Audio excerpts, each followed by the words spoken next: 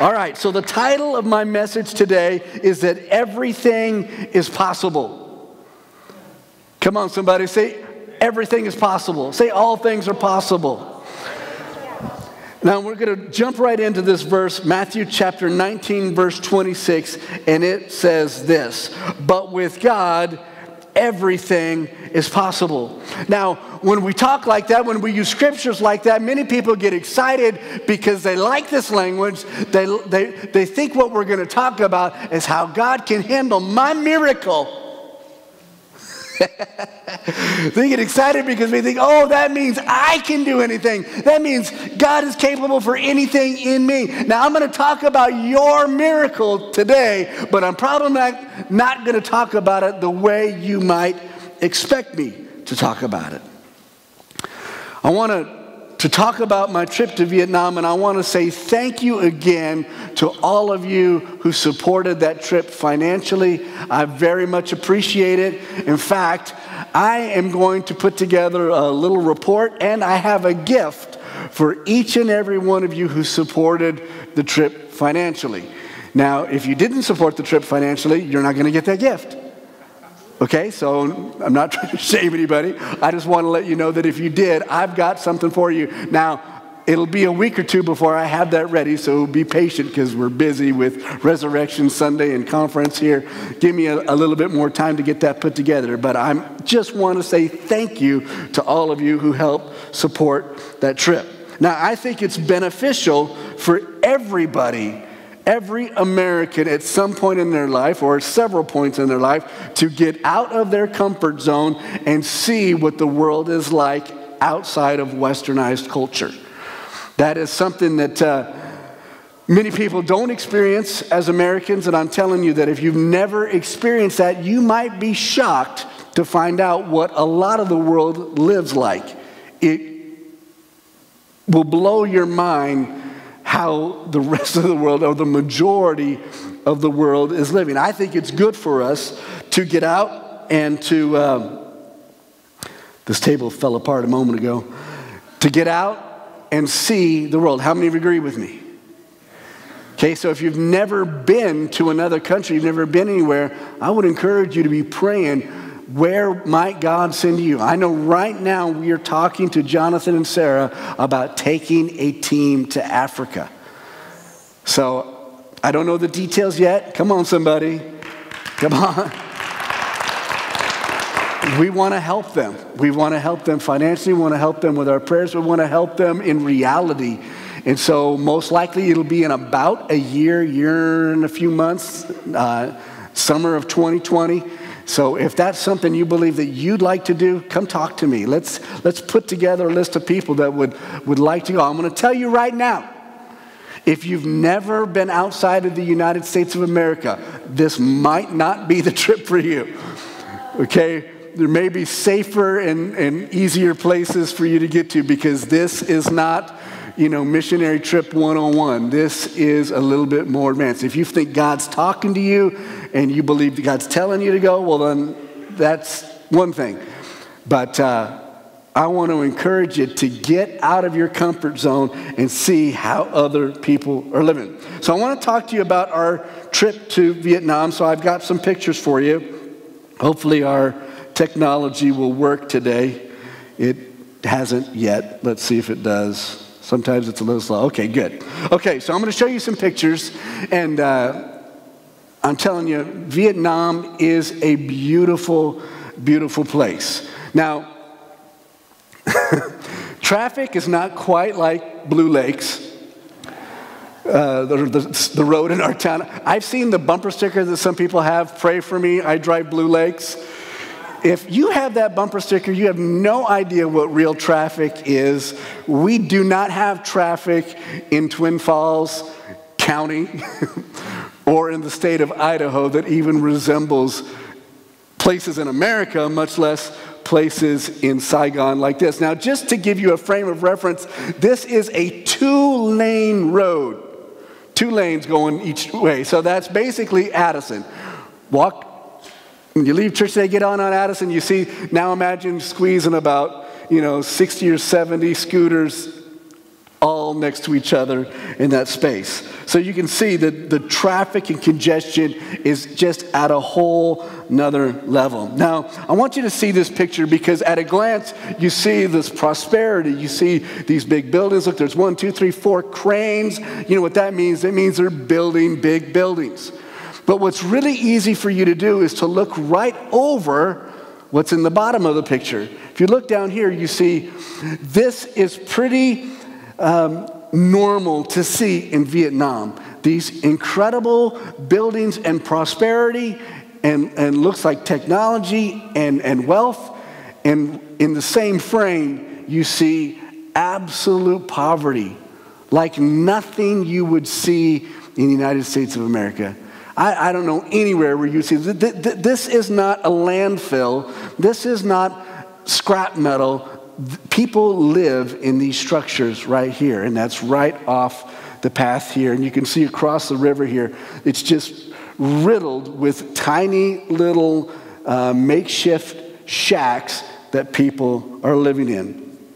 In one of the coastal cities that we went to, we saw that this was a little bay, and you can see that it's absolutely covered with people in all different kinds of boats. And a lot of them are these, for a lack of a better explanation, they're like the size of a kiddie pool, like an inflatable kids pool. A lot firmer than that, obviously. And they're all over, and these people are fishing, and they will stay out there all day, and I mean all day, fishing, and then somebody will come around to them and they will take what they've caught in. So you see these people staying in these little boats and they will be fishing, and that's what their life is like.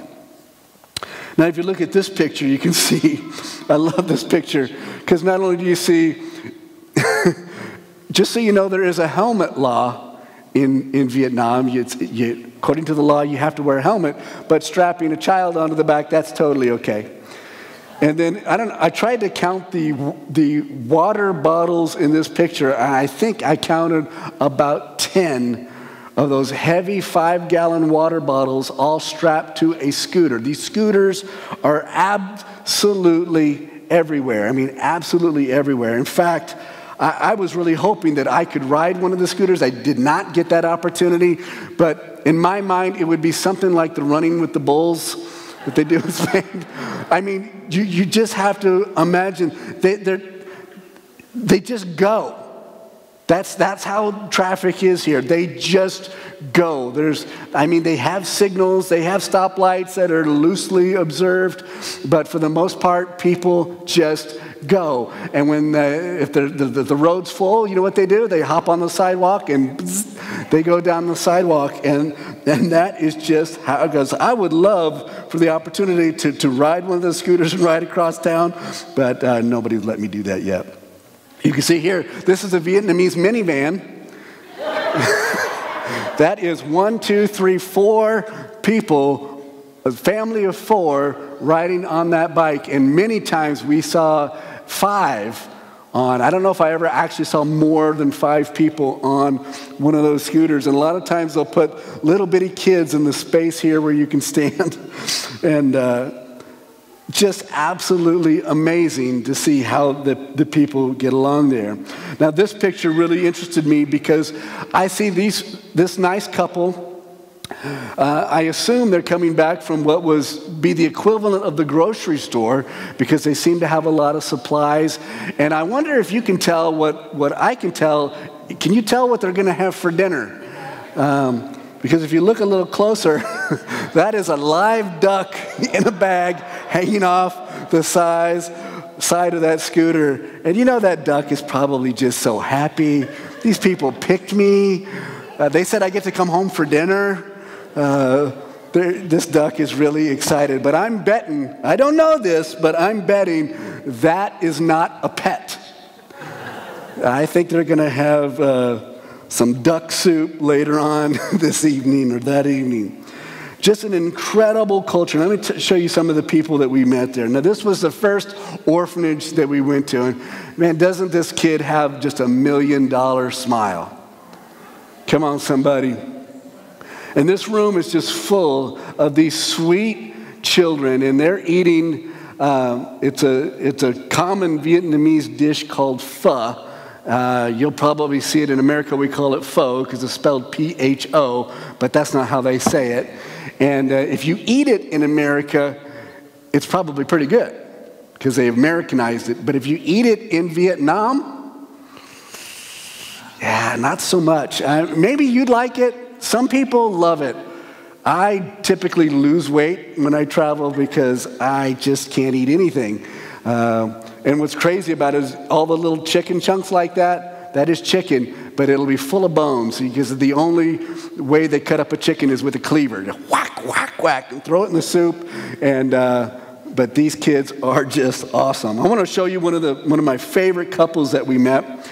This is Esther and her husband, Tuan, and they are pastors in the city of Saigon. And these are two of the most amazing people that I've ever met in my life. Now, first of all, I'm hoping that someday we get to have one or both of them come here to our church to talk to you. And it's not that far-fetched because I think they're going to be in Houston maybe later this year. So maybe it'll work out. I know Wayne and I were talking about maybe getting them to come up here. But if you could hear their story of what they've been through personally, the kind of adversity and rejection that they've had to overcome just to be a Christian in their culture. It's not like it is here. They don't have the freedom of religion that you and I take for granted. They've had to overcome extreme rejection, extreme circumstances just to be standing there as believers in the Lord Jesus Christ. But not only are they standing there, they pastor a church that has 5 locations around Ho Chi Minh City, Saigon, same place. Okay? It's incredible. And when you see what people will do to get to church, it really makes us rethink our priorities and how we do things around here. So in this picture, this is Esther. Now, one of the things that they were talking about that just blew me away is they said they wanted to have some curriculum for the kids.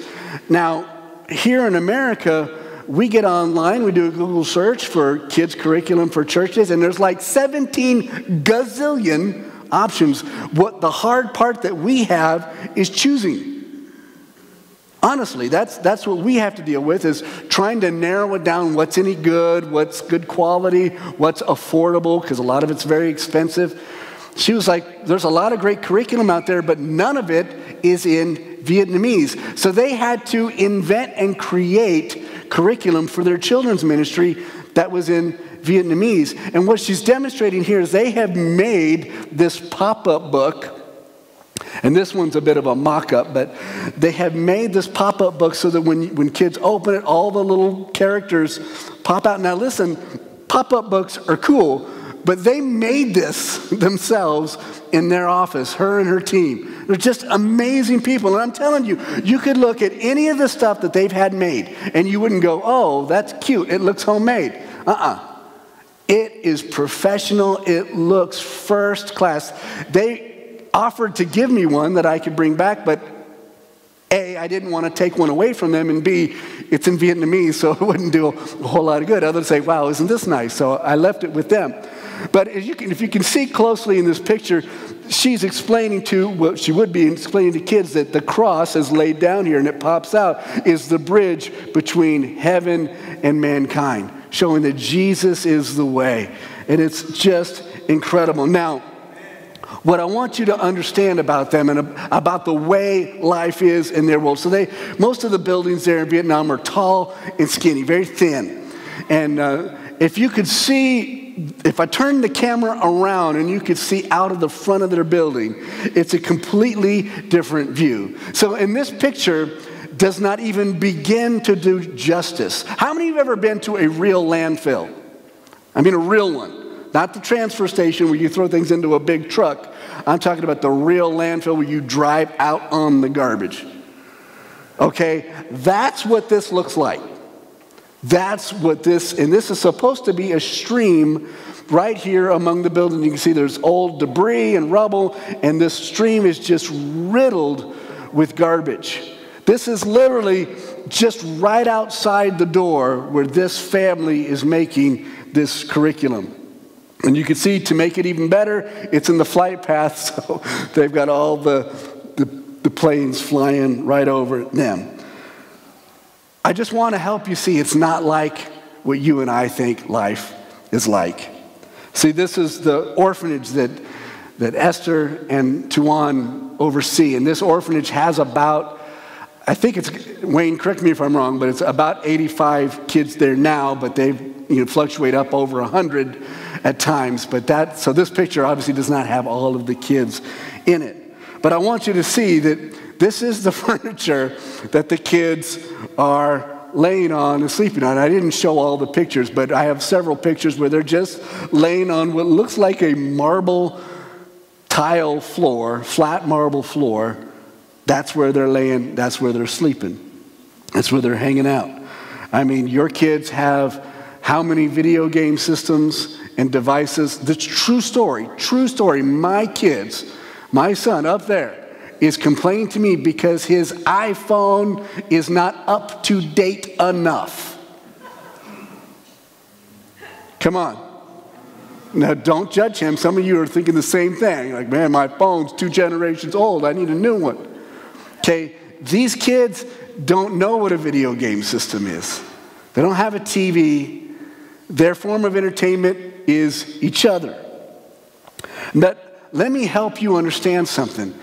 You try to tell these kids that they're poor or unhappy, because they don't know it. They don't know it. Most of you know Greg Bostock, and he was there on the trip with us, and our nickname for Greg, especially, our nickname for Greg, especially in Vietnam, is Gigantor, because Greg's a big guy. I mean, I don't know, 6'4", I think-ish, and just big to boot. Monster hands, and you can see here that's his hand compared to little Vietnamese boys, and it's just hilarious to watch Greg walk around because he just towers over everybody there. And it's funny because like the bus that we had to get around in, he can't fit in. He has to sit sideways because his legs literally will not fit straight ahead. And we were somewhere and he sat down in a chair, and when he got up, the chair came up with him because it's just, and he's not a fat guy, he's just a big guy. And Vietnam is a nation of smaller people. And you know, his wife Glenda, and there she is, just loving on this beautiful, precious child. Come on, clap if you're going to clap. Don't if you don't. You don't have to clap for this next picture. This is me with these little boys, and this is not all the little boys. This is just some of the little boys in that room, and you can see these kids are just absolutely precious. And I'm telling you, the kindest, sweetest, I'm going to try not to cry, but it probably won't work.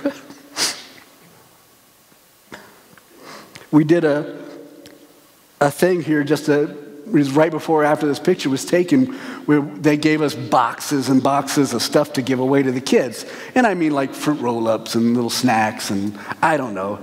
It was junk I wasn't paying any attention to, but what struck me is that, let's say you had 3 or 4 kids over here and you tossed one, because you couldn't reach, and it fell between 2 kids. Nobody jumped for it. I never, ever, ever saw a kid try to take something from somebody else. They just waited their turn, and every kid knew that if they didn't get one, well, they were grateful for what they had. And they weren't trying to take anything from anybody else. And it was just powerful. Here in this picture, you see this is Wayne. Wayne is praying for these little kids. And man, I'm telling you, if you've ever seen somebody pray, Wayne calls down fire from heaven when he's praying. And he is just loving on these kids. And it's just an incredible experience. Now, this was only one of like 4 orphanages that we went to, that we got to spend time in, or places that we got to be. And you just sense the passion and the presence of God and what God is doing. I just threw this picture in as an extra. This is one of our friends there. His name's Bob Dunham, and he may be the single most amazing human being I've ever met. He is, I believe, 87 years old. Is that right? Yeah, Wayne's nodding. 87 years old. I don't know how many times he's been to Vietnam, 20 plus times. He's been with the organization Mission Vietnam for all these years. And he was a vet, so he served over there, and just full of life and full of joy. And just to show you how much life and joy he has, those are not his real teeth. He's just screwing around and being funny. An incredible, incredible human being. The world around us is not quite like the world you and I see outside of our door all the time. One of my biggest takeaways from the trip was just how much some people are willing to sacrifice for the sake of the gospel. And oftentimes in places like America, it's so amazing how hard it is just to get people to attend church, just to get people to participate, just to get people to hear the gospel. When in other people, they will risk everything. They will walk great distances. They will... I mean, you just cannot, I cannot in just a few minutes accurately portray to you the level of sacrifice that many, many, many people in places like Vietnam are willing to do. And I was trying to understand why this is. Why do we, you and I admit, I struggle with it too. Why do you and I struggle? And I believe God spoke to me and helped me see that in a lot of ways, we're all the rich young ruler. How many of you know the story of the rich young ruler in the Bible? See, I think that many of us are the rich young ruler. And I've said this before, that there are no real poor people in America. And I get that that might sound insensitive. I understand that. And if maybe you're in the room today and you feel like you're poor. You feel like you don't have any money and you're broke. And you might think, well, must be nice for you to say that, Pastor, but if you could walk a mile in my shoes, you'd know what poverty in America was like. I want you to understand I get that. And I understand. And that nothing that I say today is meant to imply that there is no real need in America or that there's nobody that suffers want in America. That's not my point at all. And I absolutely am not trying to shame anybody or criticize anybody. I'm just trying to help you see that the American definition of poor is not the same as the global definition of poor. So I decided to do a little bit of research to see if I was just making this up or if there was some substance to my opinion here.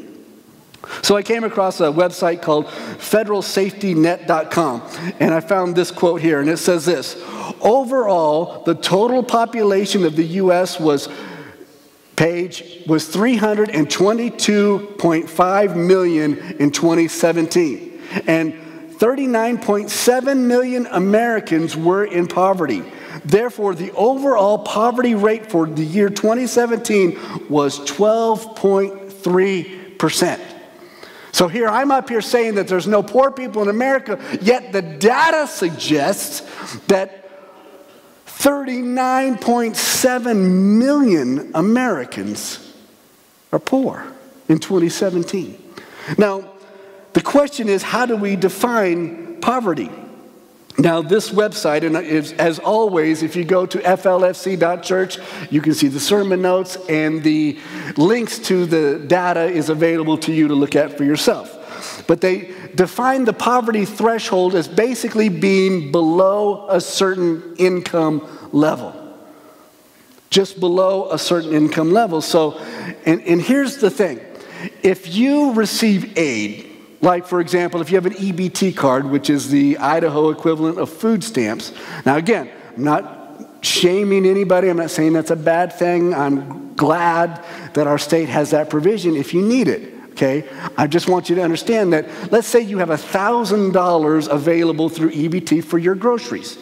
That $1,000 does not go into the calculation of your income.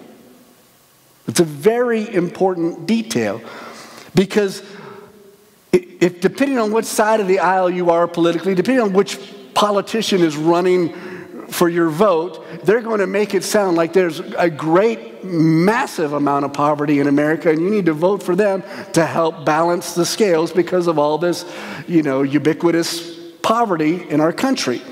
But the reality is that when we look at consumption level versus income level, we find that it paints a completely different picture. So I found an article on Forbes.com, and the title of the article is this. This is the title. By global standards, there are no American poor. And this is a quote that I got off the website. It says this: even those reporting no income at all in the U.S. have consumption possibilities roughly equal to those reporting incomes of $20 a day. Now, let me help you understand that statement. What they're saying is that in America, even people who make $0 at all, reporting zero income, they have as much buying power as poor people in other countries making as much as $20 a day. Now, $20 a day probably doesn't sound like a lot, and it's not a lot. I did the math. It's like, I think, a little over $7,000 a year. So yeah, that's not very much money to live on. But $7,000 a year to live on when you didn't earn any of those dollars a year is a lot to live on when you look at it that way. And let's face it, listen, I'm trying to be clear. I'm not trying to be rude or inconsiderate or insensitive to anybody. But over the years, we've given away at this church millions of dollars worth of food. And we haven't done any of that in quite a while because we haven't had the opportunity to do that. But a few years back, we gave away truckloads of food, truckloads of yogurt and other things. And one of the things that I noticed was that many of the people who came to receive that food were extremely overweight. Now, again, I'm not trying to shame anybody. I could stand to lose some weight. If you're a little bit overweight, I'm not trying to say there's anything wrong with you. That's not my point. My point is, if you are overweight, you're not poor. Because in other countries, like in places like Vietnam, poor people aren't overweight because the poor people can't afford food. They can't afford it. They can't buy it. It's not available to them. Poor people in other places in the world are not like poor people in this country. Okay? So I just want to help us understand that on the global scale, statistically, we are above the level of true poverty. Okay, so now in the Gospels, there's this very interesting story. In Matthew chapter 19 and verse 16, it says this: someone came to Jesus with this question, "Teacher, what good deed must I do to have eternal life?" "Why ask me about what is good?" Jesus replied. "There is only one who is good. But to answer your question, if you want to receive eternal life, keep the commandments." Now, I want you to understand that already we have a huge setup here. What's the question? It's eternal life. Now, how many of you would like to know the answer to the question? How do you have eternal life? This is one of the most heavily debated issues in all of Christianity today. What are the exact requirements to go to heaven, to receive eternal life? You see, people's opinions are all over the map. Well, you need to say a prayer. If you said the prayer, you're good. Well, you just need to believe. If you believe, you're good. It's interesting to me that Jesus didn't answer the question that way. He actually said, well, if you want to receive eternal life, you're going to have to do something. Keep the commandments. Okay, so let's keep going. Verse 18. Look at, this is the response. Well, which ones? Could you be more specific? That's a lot of commandments. Could you narrow that down for me? And Jesus does. He says, well, you must not murder, you must not commit adultery, you must not steal, you must not lie and testify falsely, honor your mother and father, love your neighbor as yourself. And he says, I've done all of these commandments, the young man replied. What else must I do? Look at verse 21. Jesus told him, if you want to be perfect, go and sell all of your possessions and give the money to the poor, and you will have treasure in heaven. Then come follow me. But when the young man heard this, he went away sad, for he had many possessions. I want you to think about that. He went away sad. Get your head around that for just a moment. So, he came to Jesus asking this question, how can I receive eternal life?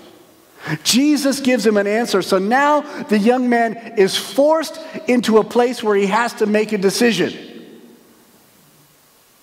Do I want possessions, or do I want eternal life? That is the quandary. That is the predicament that Jesus gave to this young man. Now, his response is absolutely astounding, because what it suggests is that he said, okay, door number one, I got all my stuff. Door number two, eternal life. He went away sad because he chose door number one. He just couldn't imagine letting go of his stuff because he had many possessions. I always hate it when people act like that people who have more to lose than people who have little. Look at verse 23. Then Jesus said to his disciples, I tell you the truth, it is very hard for a rich person to enter the kingdom of heaven. I'll say it again. I love that. I'm going to double down. I'll even repeat it. It is easier for a camel to go through the eye of a needle than for a rich person to enter the kingdom of God. Now, I've heard this story taught. 17,000 exactly, 17,000 times. We've all heard it talked about in church. And the reality is that most of us as Americans, we think of that one rich person we know, or those rich people. We think of somebody richer than us. That's how we define it, because we think we're not that person. Like, yeah. So I don't know how many rich people you know. I know lots of rich people. I mean, I know some mega multimillionaires. Several of them. And it would be easy for me to read this story and think of them, think, oh, wow, it's going to be hard for them.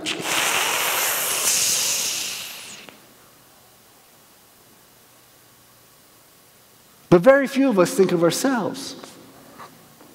But I promise you, the reason I set up this message today with all of those statistics is because I want you to understand, no matter how poor you are, compared to somebody else, you're filthy, stinking rich. I bet every person in this room, every person who will ever hear this message, has possessions that people in other places could only dream about. Maybe you don't have everything you want. That's not the definition of poverty. I hate to break it to you. But if you have a roof over your head, clean water available to you, food in your belly, the latest gadget of sorts, a TV to watch, a vehicle, even if it's a bicycle, to get around, you have a great deal of wealth. So my question for you today, is this America's problem? Is that what it is? Have we narrowed it down? Is this why Getting people to serve in the house of God is harder here than in places where they have next to nothing. Is this it? Is this our big dilemma? Is that we have many possessions, and it's hard for us. It's difficult for us to leave those possessions, to not put priority on those possessions. If this church were in Vietnam, I challenge you, I declare to you that it would be absolutely packed, overflowing in the balcony. Be packed. We went to a church on Sunday morning. Twice this many people, 1/3 the space. I mean, we were crammed in like this. I mean, I hope you don't have to go to the bathroom because you ain't going nowhere, honey. You know how many people complained? You know how many people walked away and said, oh, it's too crowded? Nobody. They couldn't get them all in. So that's, I'm trying to process this with you. Is this America's problem? Is that in a way, we are all the rich young ruler? I wonder how many of us, if we had this conversation with Jesus, I mean, if he spoke really directly to us, to our possessions, and said, well, there's still one thing you lack. You need to sell this favorite toy, this favorite possession. You need to get rid of that and then come and follow me. How many of us would walk away sad? How many of us would walk away rejoicing, saying, now I know? See, I'd like to think it'd be an easy choice. Come on, somebody. How many would like to think it'd be an easy choice? I'm not sure it's as easy as we think it is. Let's keep going. I'm almost done. The disciples were astounded. Then who in the world can be saved? They asked. Jesus looked at them intently and said, humanly speaking, it is impossible. But with God, everything is possible. Everything is possible. You see, when we set up that introduction today, it wasn't to say that everything is possible for whatever you want, everything you need. It's that everything is possible for you and I to overcome our possessions. Look, this is the context of the verse. Is that in spite of having great possessions, it's possible for you and I to come to Jesus. But it's something I hope that you and I can clearly see, that many times we may have to choose between them. You know, I remember growing up in church hearing people say, well, it's okay for you to have possessions. The problem is when the possessions have you. And I think a lot of us kind of, oh, okay, good, I get to keep my possessions. We kind of like just kind of wrote it off as, oh, okay, it's good. I don't think we're very honest a lot of the time about the reality of our possessions possessing us. It's easy for us to say, they don't, but do they? I wonder today as you take this, it's my mission to give card, as you think about this, I wonder how many of us in the room today cannot give what we'd like to give because we've already given it to our possessions. I want you to think about that for a minute. See, each and every one of us, myself included, has an available amount of money. Maybe yours is big, maybe yours is little. It's not really important about how much it is. But when you take your debt payments, your car payments, your house payments, your other payments, every one of those payments is the money you contribute to your possessions. Think about that for a minute. Doesn't it just blow your mind? I mean, if you were to take all of that and put it into a category, put it at the top of the category, payments to my possessions. And then you were to analyze that and say, how much am I giving to my possessions versus how much am I giving to the kingdom? I wonder how many of us would be absolutely shocked that the vast majority of our earning potential is dedicated to the cause of increasing our possessions.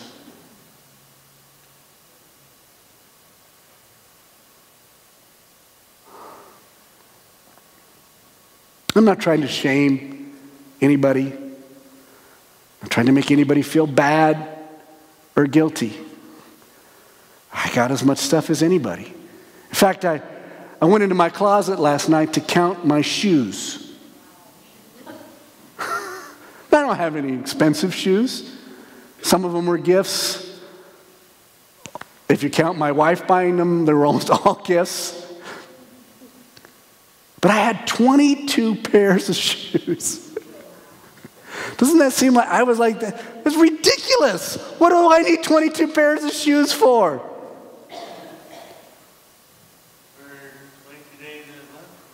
What does anybody need 22 pairs of shoes for? And I'm not going to go give away all my shoes or anything later today. I'm not in guilt. I just want us to ask this question out loud and honestly. How much of our earning potential is being dedicated to our possessions versus dedicated to the kingdom of God? Because people like Doug and Bonnie, they can't go help those churches without people like you being willing to say, you know what? My possession ratio is too high.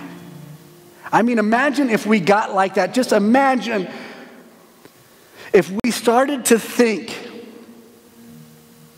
okay, I don't need as nice a car because I want to make sure I have enough money to send Jonathan and Sarah Strong $200 a month or something like that.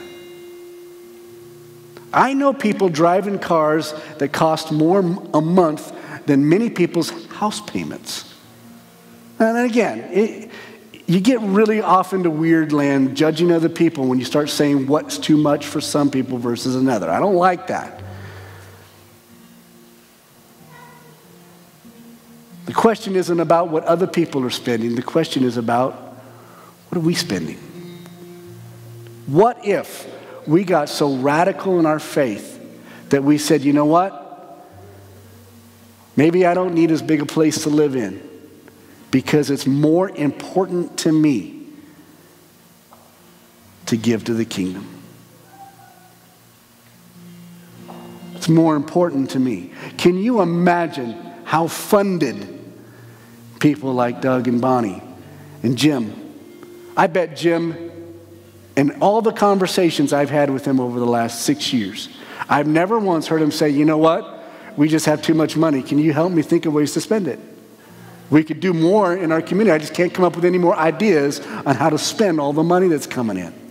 In fact, I don't think I've ever heard any missionary ever say that their problem was too much money. And I'm pretty sure 100% of them has had to say something like this: we're still believing for our total budget to come in. Think about Jonathan and Sarah. They have given up every single comfort that you and I take for granted to live in the middle of the third world.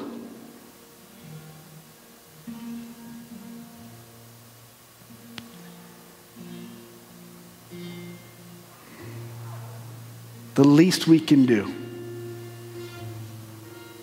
is make sure that these people around us are funded. Because it's our mission.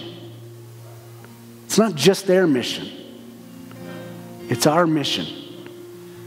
And if we can't go with them, we can send our money with them. Amen?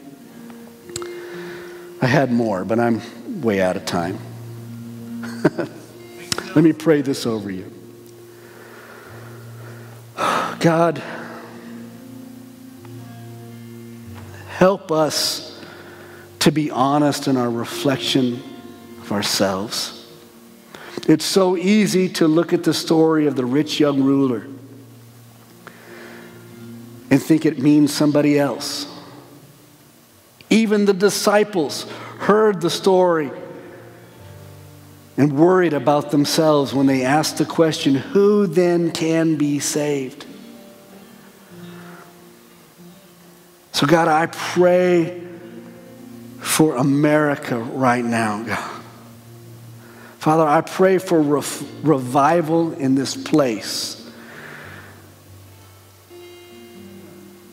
That we would easily be able to choose between our possessions and the kingdom of God. It wouldn't be a struggle for us. But Father, we would dedicate our earning potential to growing your kingdom. In Jesus' name we pray. In Jesus' name. Everybody said,